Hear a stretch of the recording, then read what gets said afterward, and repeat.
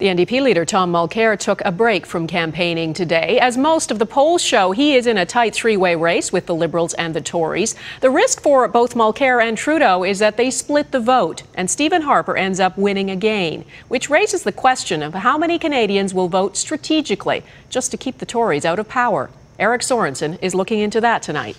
Eric? Donna, we know the polls are tight, and from those, Laurier University's latest seat projection show that the NDP right now would win 128 seats. The Conservatives 121, the Liberals 86.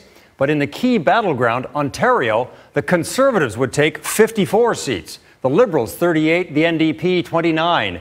In other words, even as the Conservative poll numbers have dropped, their efficiency, riding by riding, means that they could win the election.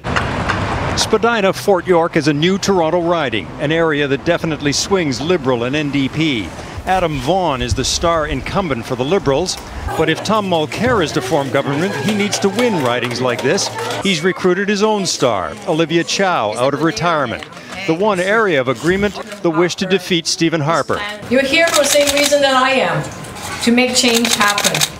They're not alone. A new Ipsos survey finds 63% of Canadian voters would support the Liberals and NDP cooperating together to form a government to prevent the Conservatives from governing again.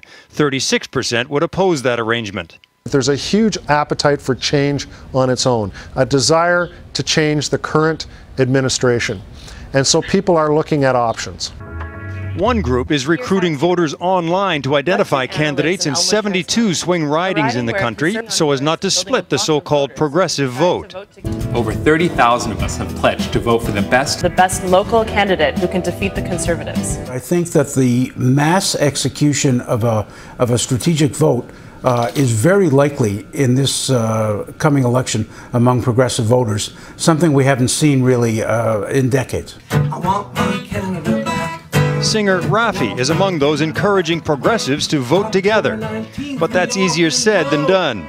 What is your number, Mr. Trudeau? As the recent debate showed, there is no love lost between the NDP and Liberals. Patriotism. You haven't answered. The question and in this Toronto riding, there's no unity on how to beat Stephen Harper. Tom Mulcair, the NDP, is the party, is the leader. Telling people why Justin Trudeau needs to be the next Prime Minister. Here, the progressive candidates will fight tooth and nail to beat each other.